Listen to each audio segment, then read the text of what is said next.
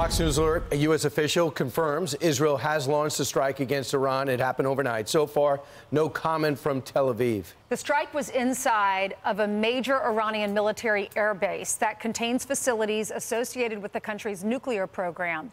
But we know Iran's nuclear facilities are secure.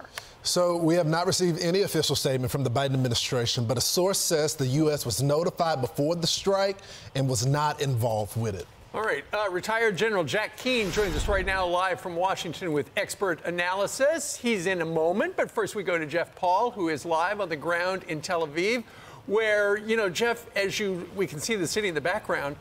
Is it business as usual, or are the people acting shocked that they actually struck? It definitely feels like a normal Friday here in Tel Aviv. You see a lot of people out and about running their last-minute errands ahead of Shabbat. You've got Passover starting on Monday, so it is quite busy. The beach is packed right now.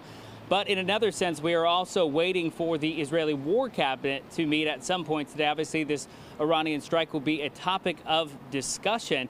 But one thing we probably won't hear from is an Israeli government official today, and that really goes in line with the military strategy from Israel to not comment on these targeted strikes. But regardless of if anything is said by Israel today, the strike itself really does send a loud and clear message specifically to Iran that they can hit within the borders of Iran where they want and when they want to.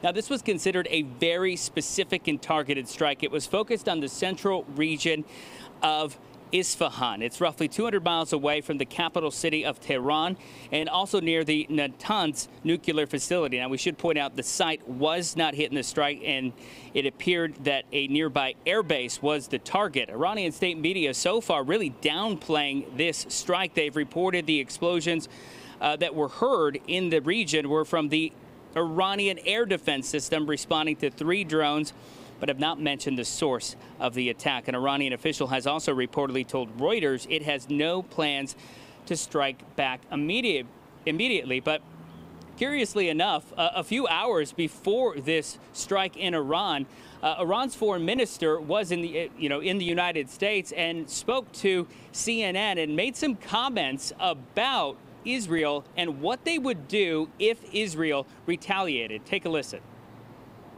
When we say at a maximum, we mean that if Israel commits that same mistake, our response will be regretful for them, immediate and decisive and definitive. If we come across a condition in which the United States of America puts itself beside the Israeli government in order to expand the warfare intentions, it is not within the interest of America to do that.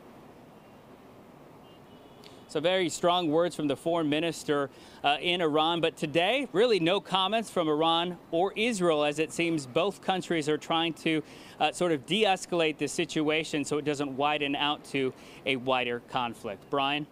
All right, Jeff, thanks so much. I'm Steve Doocy. I'm Brian Kilmeade. And I'm Ainsley Earhart. And click here to subscribe to the Fox News YouTube page to catch our hottest interviews and most compelling analysis.